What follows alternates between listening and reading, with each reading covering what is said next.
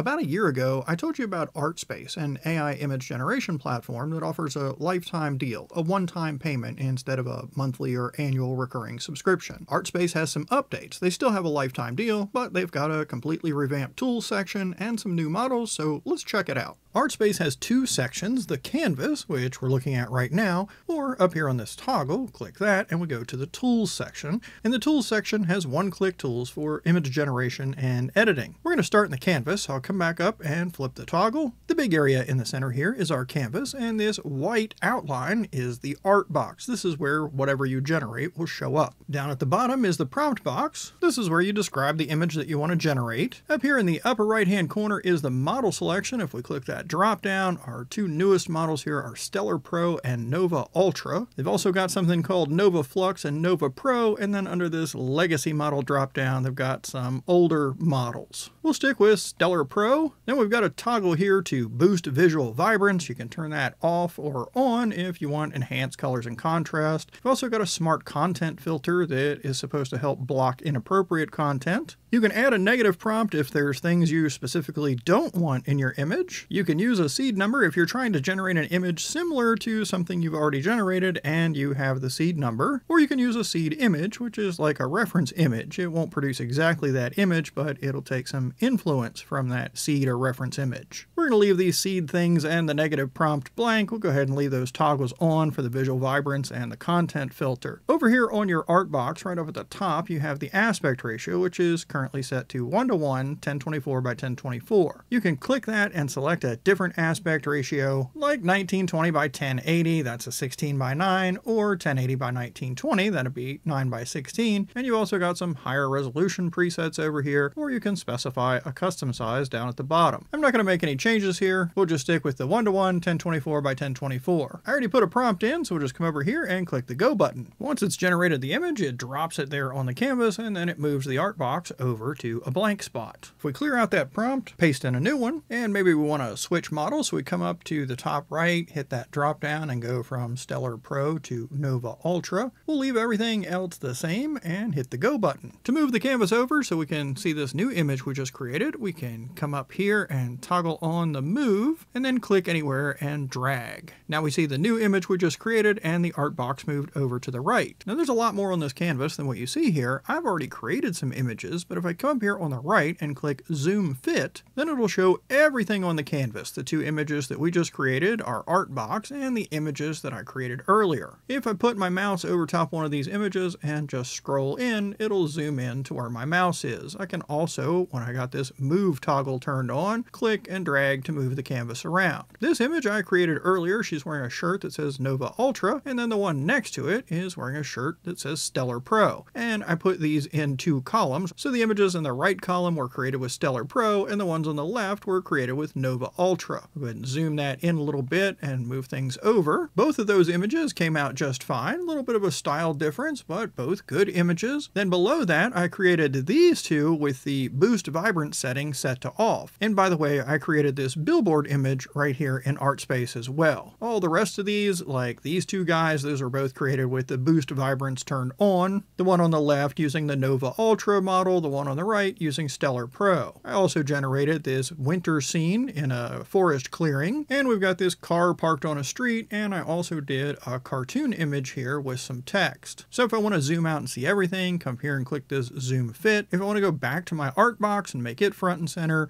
just click this Zoom Art Box button. I'm just going to use my mouse wheel and zoom out a bit. And over here, I want to grab one of these snowy scenes. So let me turn the move toggle back off so I can select this image. We'll zoom in a bit here. The tools at the top of the image are clear. That would delete the image. Rotate, clone to make a copy of the image. One-click tools. That brings us into the tools section, which we'll explore here in a minute. But if we were to click any one of these tools, it would go ahead and load in that image from the canvas. And then the last option is zoom image. I'm going to go ahead and clone this one, make a copy of it, toggle on the move, slide this over. Got that front and center now. I'm going to click this eraser button. You can adjust the brush size, but I come down here in this little spot and I'm just going to erase part of this. Now I need to zoom out a little bit. Let's go ahead and fit everything. I want to grab my art box here. Well, first I need to deselect the eraser tool, then we'll grab the art box, bring it over this image. Now let's zoom back into our art box. I'm going to say deer standing in the snow, and the idea is I want them in that spot right there that I just erased. We'll click the go button, and it dropped a little deer in the snow. When you have the art box over an image or overlapping an image that's on your canvas, you'll see that it says fill up top here. So that's going to fill in part of an existing image, whether it's something in painting like adding this deer to the image, or if we wanted to extend the image, maybe make it a little bit wider. We can do that by just making sure it's overlapping some of the existing image, maybe about there. Give it a prompt to let it know what we want to happen over here in this area we're extending to, and hit the go button. And that expanded the original image. Now I'm not too crazy about what it created here. I can sort of see the line where the extension happened, and the sizing was a little off because my original image was a bit taller than this 1024 by 1024 box that I just used to outpaint. So in that case, I'd use my favorite button in any software, which is the undo button. You've also got a redo button up there. Next to that is your history. And when you go into the history, what you've got is just a thumbnail of the images you've created along with the settings like the model, the prompt, the dimensions, and the seed. You can't download from your history. It's not like an image library. And when we click this recover button, it doesn't necessarily bring back your whole full-size image. What it does is put the prompt you used to generate that image and these settings over here back in so that you can hit the go button and generate a new image using all those same settings. And here, this one turned out looking like our original. I'm not sure I want to rely on that, so I prefer to download things if I want to keep them. And to do that, just select an image, and then up here at the top, click the download button. It'll give you the option to download whichever image you selected, download all the images as a collage, or download all the images individually in a zip file. To get rid of an image off your canvas, just click on it, and then click this clear button. It'll ask you if you want to clear just that item, or clear the entire canvas. We'll just get rid of that item. You've also got a clear button up here at the top that does the same thing, clear the selected item or the entire canvas. Another tool we have up top here is formulas. That's under the light bulb, and it says formula builder. It's really a prompt builder. We'll click the inspire button. It'll sort of fill in a bunch of random stuff here. So it takes the subject, whatever you type in there. We can even change that. We'll say dog, and down in the generated prompt you see it change that to dog. And then you got these drop downs where you can pick all the details for each of these individual elements, and it'll assemble whatever you've picked from all these lists into one prompt at the bottom. And if you say apply formula, it drops that prompt into the prompt box for you. I think that covers everything on the canvas, except there was something about the eraser I did not show you. So let me go ahead and move our art box over this image down here. I'll go ahead and click the zoom art box so we can get that nice and big. If I have the eraser turned on and I'm over here erasing something and I get carried away and do a little bit too much, I've got an option here for restore content. If I click that little checkbox, now it turns my eraser into a putter backer. So as I wipe back over things, it'll restore them and not be part of the erased part that we're trying to fill in. When I'm finished with the eraser tool, I do need to come click it to toggle it off. Now I think we've covered everything on the canvas. Let's go ahead and toggle over and check out the tools section. To create a new image on the tools page, we come right here to new image. Creating an image in the new image tool is super simple. Just give it a prompt and tell it what size you want your image to be. No model to select, no other settings to fiddle with. It gives us a sample prompt here. That's not what I want to do, so I'm going to get rid of that.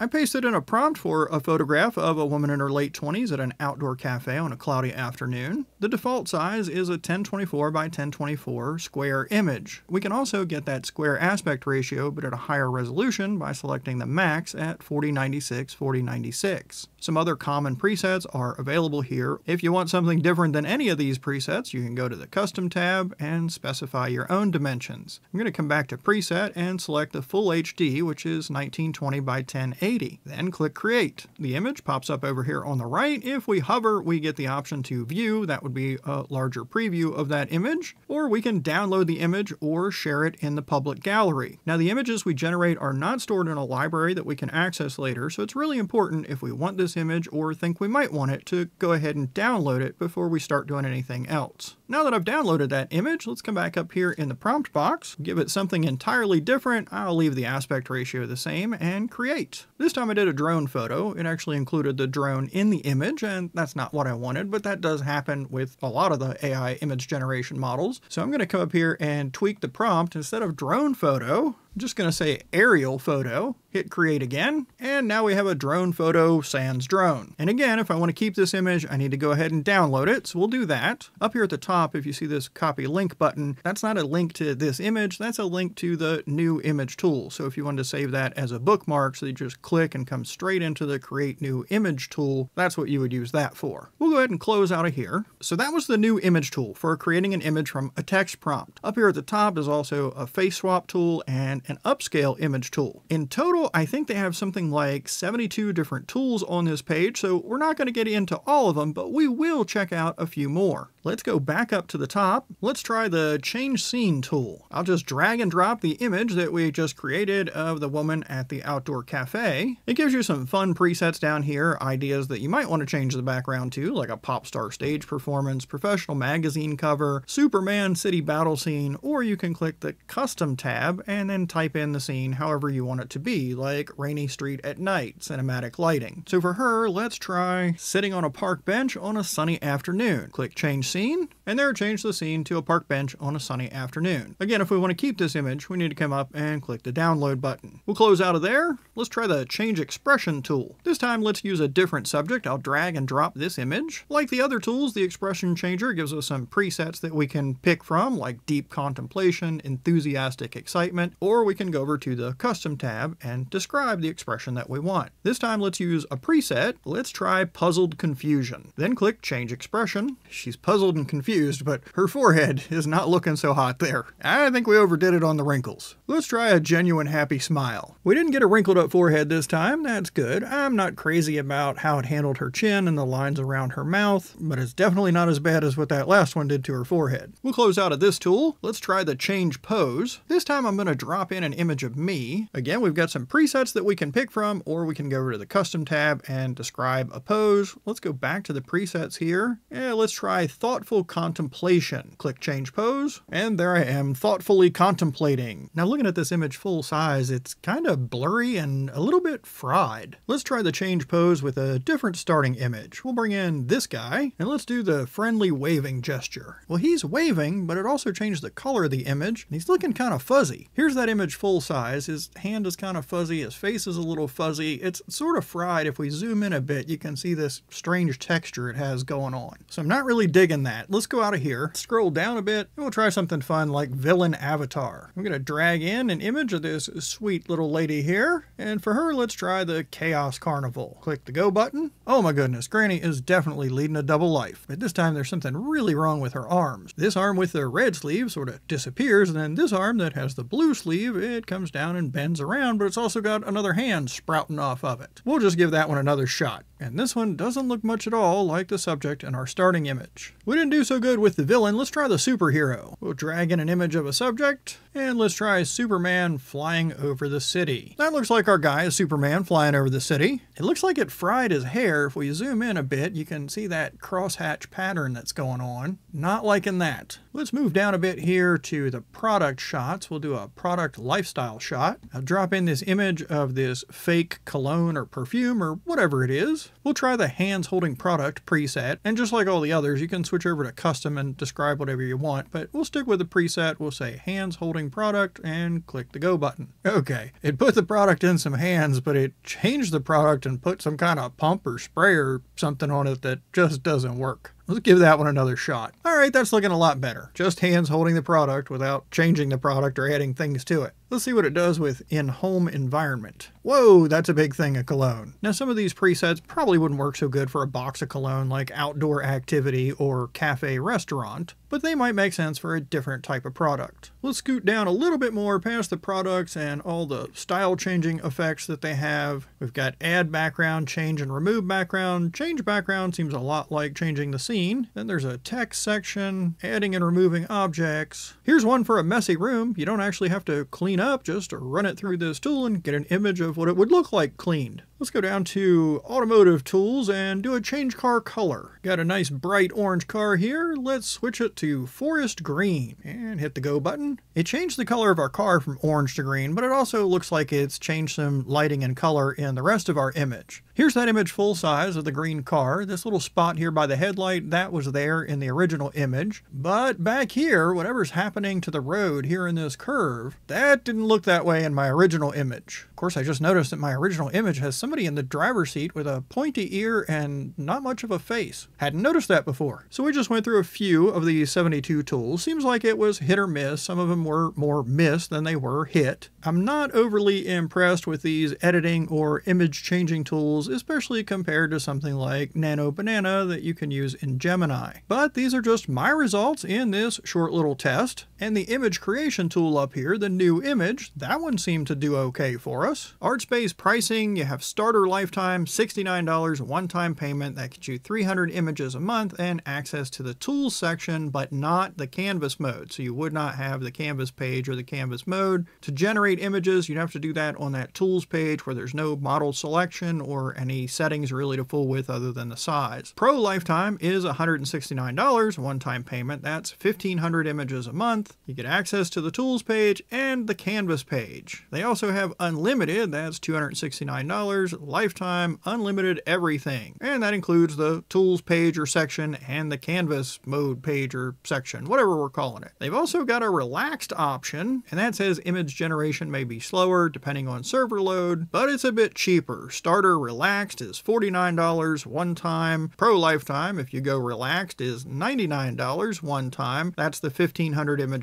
a month. It does include the whole tools section and the canvas mode. And then if you want to do unlimited relaxed, that's $169 one time, unlimited everything. Again, it's relaxed, so it may be slow. You get access to all the tools and to the canvas mode. And if you want to take a look at all the tools that are on that tools page, they're right here on the pricing page, right above the pricing that we were just looking at. Now, I'm not a great hype man because I'll tell you, Artspace isn't for everyone. If you're getting all the AI image stuff you need from Gemini or ChatGPT, you probably don't need Artspace. If you want an image generation platform that adds the latest models within a few days of their release, this probably isn't a good option. Artspace does add new models, just not that quickly. Or if you want a platform that also does AI-generated video, or keeps your AI-generated images organized and accessible later, then this probably isn't going to be a good fit for you. But if you want simple AI image generation, dedicated tools with presets that do specific things with your images, and you want to pay once and be done with it and not have a subscription,